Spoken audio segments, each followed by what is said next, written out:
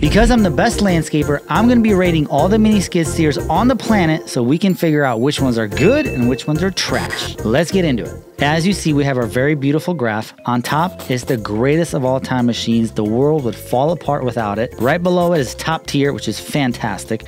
Average, decent, and then absolute trash. This machine belongs in the landfill and no one should use it. The very first one we're going to do is Toro. Now this is a massive company with 12,000 very hardworking American employees. The headquarters are in America, made in America, and in 2022 they did $4.5 billion in sales.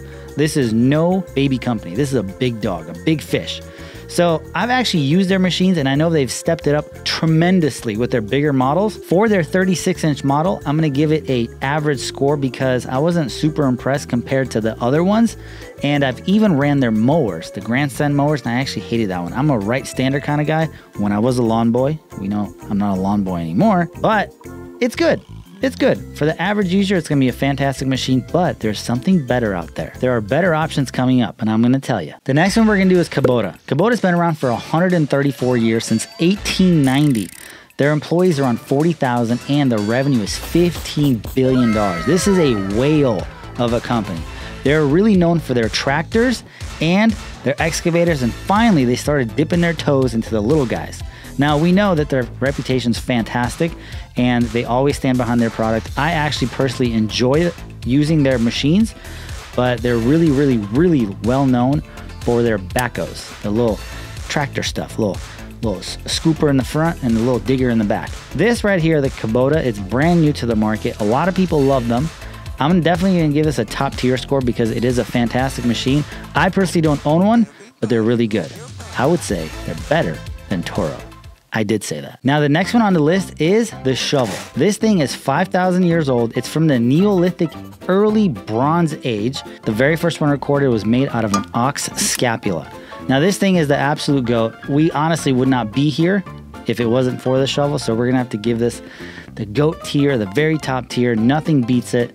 We're all getting smoked. Civilization would not exist and we would still be one with the animals crawling around on our hands or feet, not having a house to live in, no basements, nothing. We would be toast. The next one on our list is New Holland. It was founded in New Holland, Pennsylvania in 1895. This is a historic shock. This thing's been around for a long time. Employees, 40,000. Revenue, 18 billion. They just keep getting bigger and bigger. This thing is fantastic. I've used it. It's pretty good. Is it the GOAT? Probably not. I personally don't own one, so I didn't really love them that much, but I know that it's a fantastic brand, so I'm going to give it a top tier. It's pretty good. The next one is Chinese brand. Now, these are actually really, really good to use if you live in China because you can get parts for them. But if you live in the United States, if you live somewhere where you're not close to China and it's difficult to get parts, it's not going to be good because when your machine is down, what are you going to use? Now you have to go back to renting. This is why I recommend staying within the range of the dealer of whatever machine you choose. That way, when it breaks down, you can just go there and they typically have the parts on hand. So if you live in America, the Chinese brand is garbage. But if you live in China, I'm all for it. Go get a Chinese one. Boom.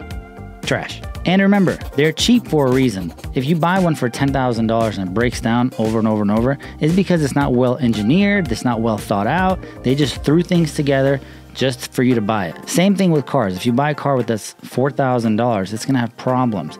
That's why you should buy the new stuff, the good stuff. Build Ford tough, Chevy, Dodge, American, diesel, blowing smoke, all that stuff. Now, leave the Chinese stuff to China, leave the American stuff to America. Hell yeah, USA, oil, war, guns. The next one on our list I'm very familiar with and I almost bought one, Vermeer.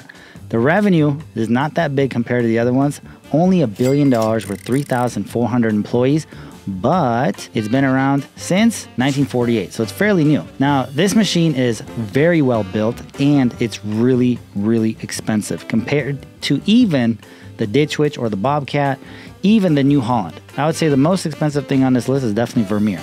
Now, is it good? I thought it was good. I just thought it was too expensive, and for that reason, I'm gonna have to give it a average score. Sorry, Vermeer. The next behemoth on our list is Lego. every kid's favorite piece of equipment. This thing's been around since 1932, $10 billion of revenue per year, 25,000 employees. Now, to me personally, this was the absolute most amazing thing to ever play with as a kid. I love Legos, I love little tractors, doing all these crazy things, and parents spent so much money on these things. So for the little kid inside me, this is definitely going to go with the shovel. G.O.A.T, greatest of all time to ever exist. Next one up to bat is Wacker-Neuson. Now, I have personally never run their mini skid steers because I've never even seen one in the United States, but that doesn't mean they don't exist. But what I do know is every single compactor that I've owned, Wacker-Neuson. The little guys, Wacker. The big dog, I spent $15,000 on a compactor, Wacker-Neuson. Is it garbage? Is it good? The compactors are fantastic. Besides the batteries going out and you have to take it into the dealer and they have to figure out, it's whatever. Besides that, it's really good. And the build quality is fantastic. It's a German company, so we know it's really good. It's been around since 1848. This is the grandfather of all machines. Germans built this, 6,000 employees, $3 billion in annual revenue. It's a very good machine. But since I've never seen one in person, I'm gonna give it an average score. I'm gonna put it right there with Toro, Vermeer, and Wacker-Neuson. Ditch Witch, I can give you the most data on from personal experience. I've owned all of them. I owned the 850, the 1050, the 1550, and the 3000. I've never got the little baby 600s, but they're gas and they got no balls. So we're gonna go with the big ones, the diesel ones. So my experience with them has been really good lately, but in the beginning, when the company was in 2016, 2017, it was not that good. But they picked up some of their things that they were making wrong, and they've made some great corrections and adjustments. And the coolest thing is they always stand behind their product, and their dealer support is fantastic. A few years back, it was purchased by none other than Toro for $700 million. Revenue, I could not find. It was not listed. It says $600 million, but there's no way. The number of employees, 5,000. So this thing right here is actually really, really good. And they focus heavily on figuring out how to make their little mini skid steers better. And that's why it's gonna go in the GOAT category, because I would not be here where I am today if it wasn't for this little tractor that I paid $40,000 for. And then later on, I have one that I paid $85,000 for, the 3000. And to be honest, it's probably one of my favorite machines because it can do so much and it's so little. The last one is Bobcat. Some of you are very familiar with these MT85, MT100. I know a lot of you have great things to say about them. The worst machine they've ever built is probably the S70, the one on the 4 wheels, and every time you turn it, the whole thing shakes like this. Those are complete garbage. I hate those. They're the worst. Now, the MT85s and the MT100s are really good. Some facts about Bobcat: 5,000 employees. They did $3 billion in revenue. But in 2007, they were sold to a Korean company for $4 billion, which is no easy joke. So now it's a Korean company, but it still is made in America. Yeah. I've used these before. I know a lot about them.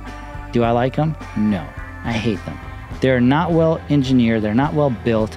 They are going in the decent section. They're not trash, but they're in the decent section. But one thing I do got to say about Bobcat, that is